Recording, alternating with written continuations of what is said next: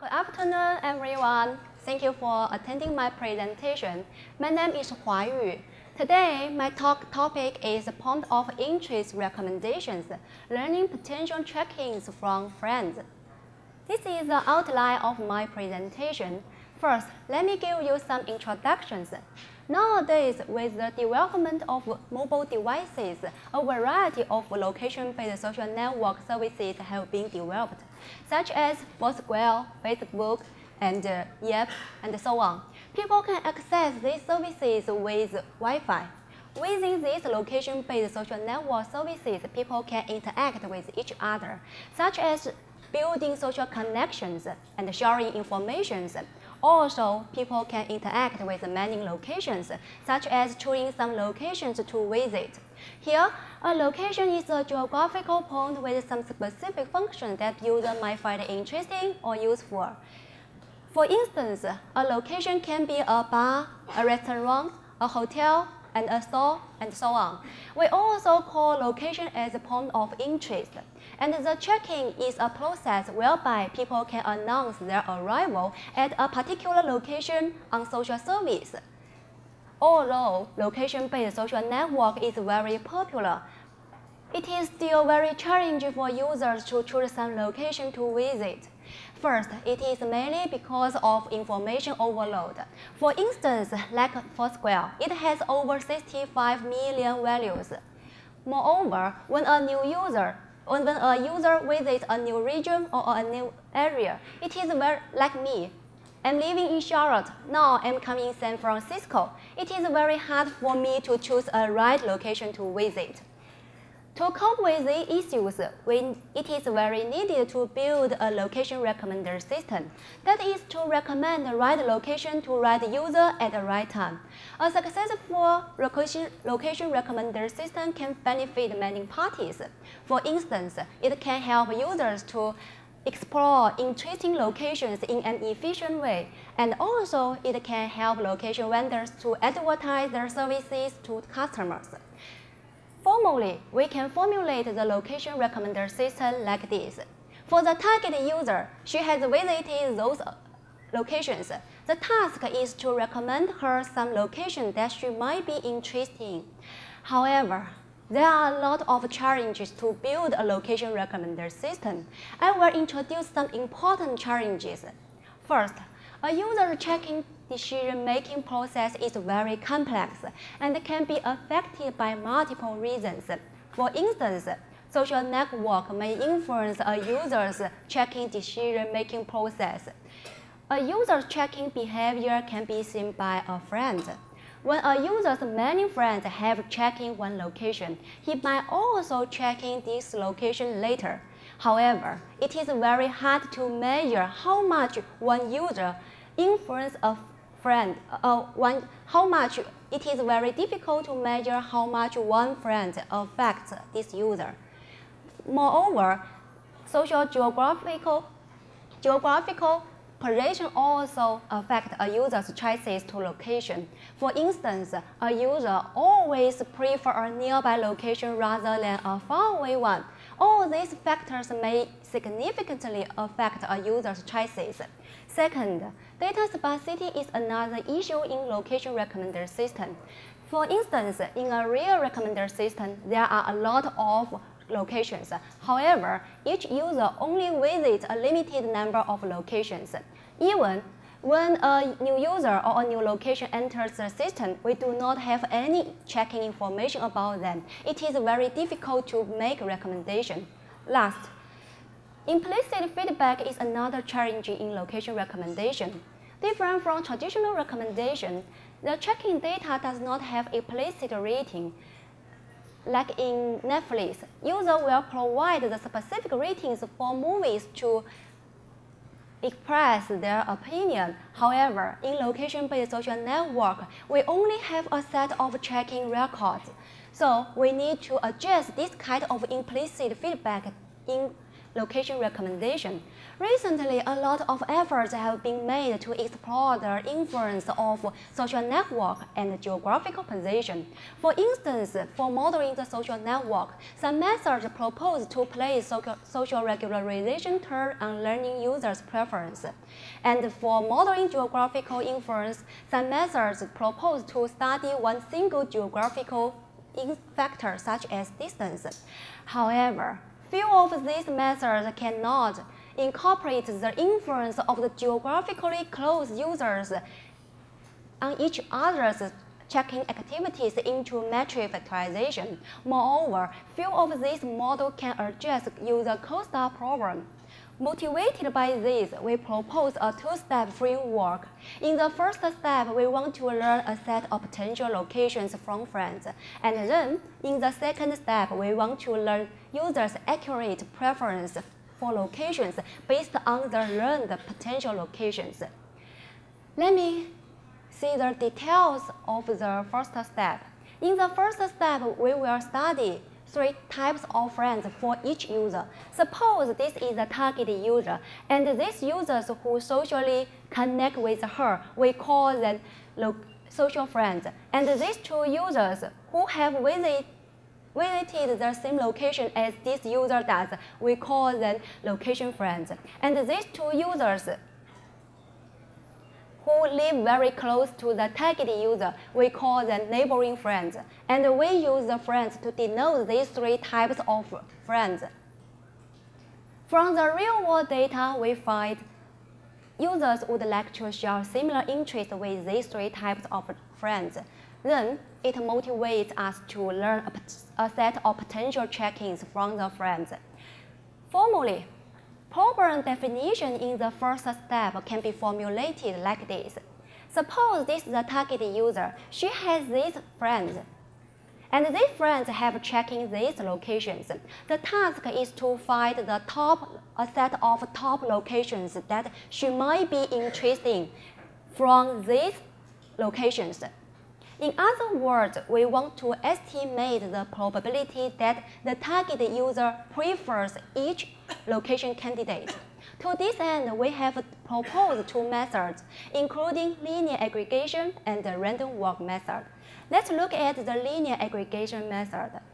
As this location candidate can be checked by the targeted user's many friends, then we choose the maximum similarities between the target user and these friends on this location. Specifically, the similarity between 2 users on one location may incorporate 2 parts. One is the similarity of users' interest based on their checking activities. And the second one is the geographical similarity between this user and the target location. After we obtain the estimated probabilities, we can get the set of potential locations for this user by ranking all location candidates. Also, we propose another random walk method. We treat the interactions between users and the locations as a graph, like this picture. So we have 2 types of nodes, including user and location.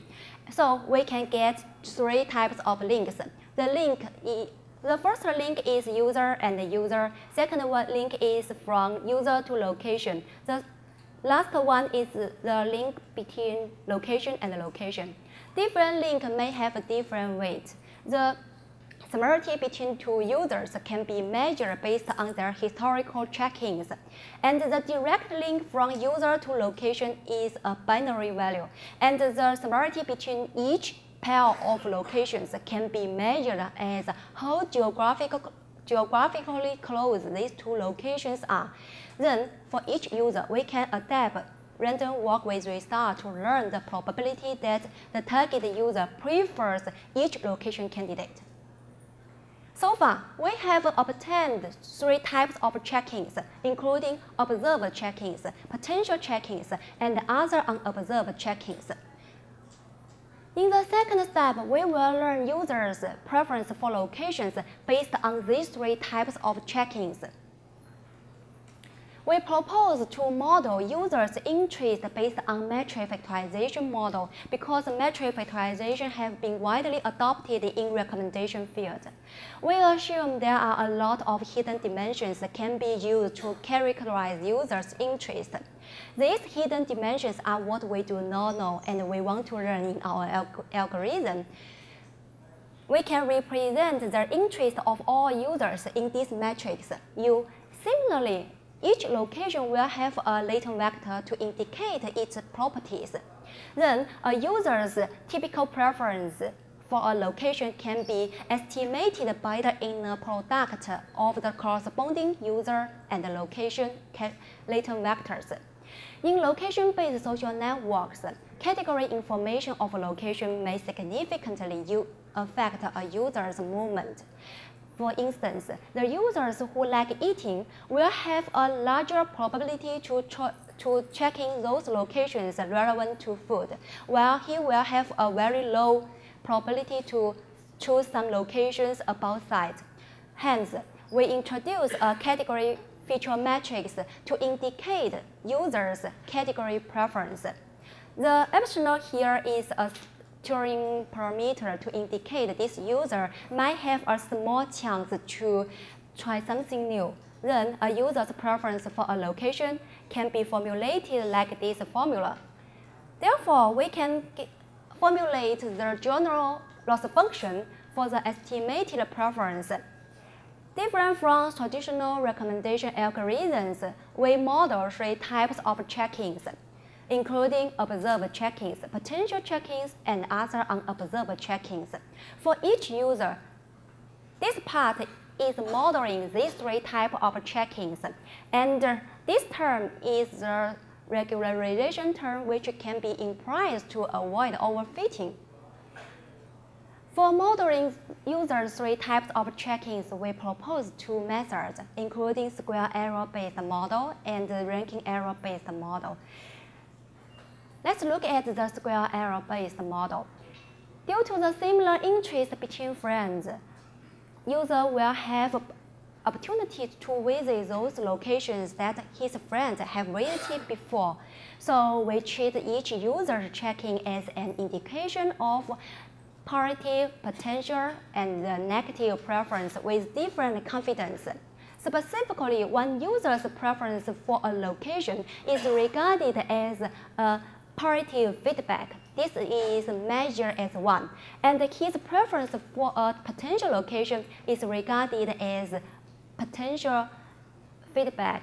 It is a small value between 0 and 1, and his preference for the other unobserved location is regarded as negative feedback. It is 0. Through this way, we can distinguish these 3 types of check-ins. Then we can get the loss function by minimizing the sum of the square errors.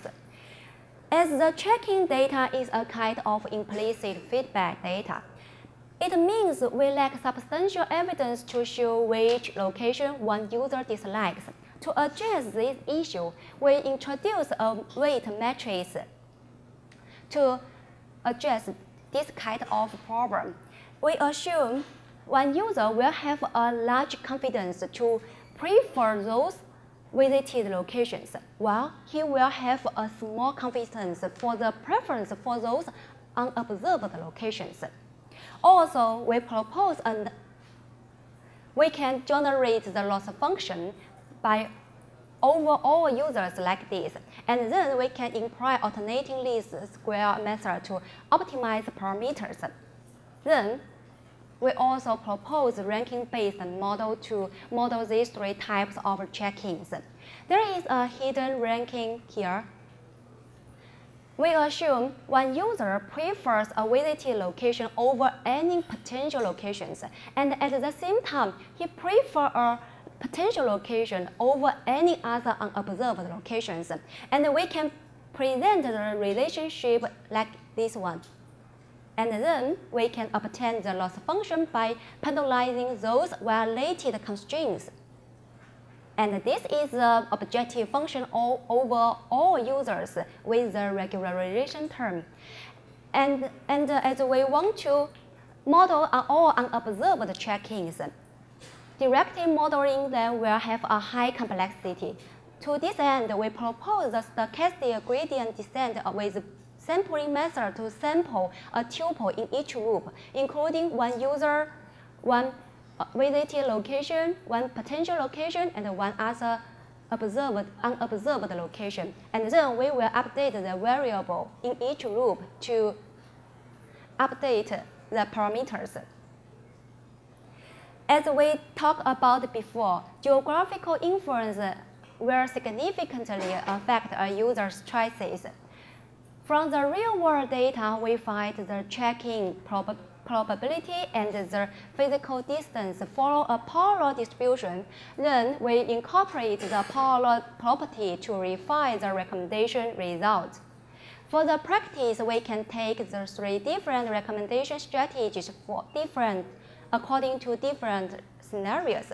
For standard recommendation and new user recommendation, we can do recommendation with the trained model. However, for new location recommendation, as we do not have latent vector for new location, then we can imply the similarity of neighboring locations to help to do recommendation. Suppose this is target user, this is the new location. We can take the weighted average of her preference of its surrounding locations. Finally, I will show you some experimental results to demonstrate the effectiveness of our model. We use a Governor dataset. This table is a data statistic. For testing, we select each user's earlier 80% as training and use the rest as testing. And we evaluate the model's performance from top K recommendation accuracy, including precision and recall. First, let me show you some experimental results in standard recommendation space.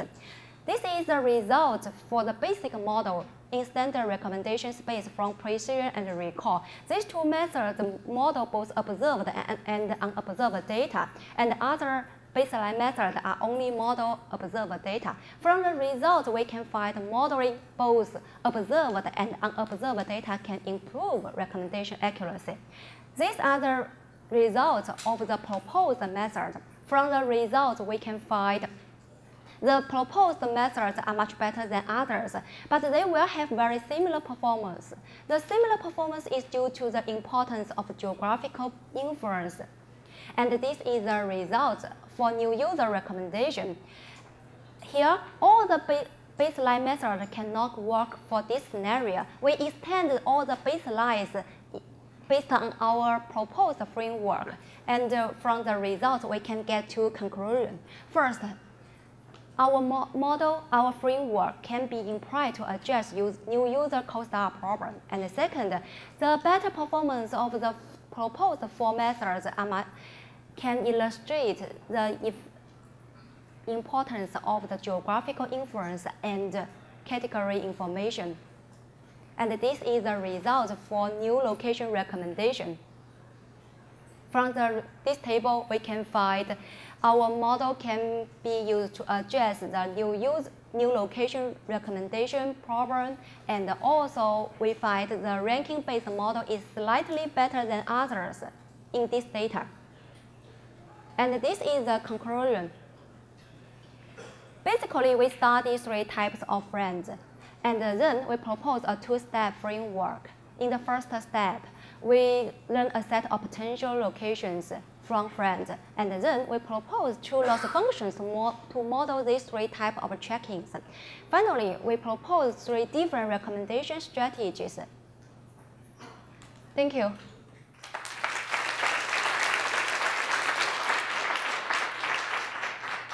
We have time for a couple questions.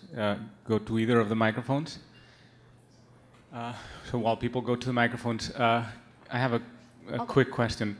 So you do an impressive work on the paper on comparing to a lot of different algorithms and extending some of them. I was a little bit surprised that you didn't try to use factorization machines. I don't know if you're familiar with factorization machines and how you can use them to also add site information. Do you think that could have been a likely approach? That is a good question. So for the site information, I think our model can be extended to incorporate some other site information to improve the recommendation accuracy. So that is possible for improve my model. Okay. Thank you. Any other question? Okay, so let's thank our speaker again. Thank you. Thank you.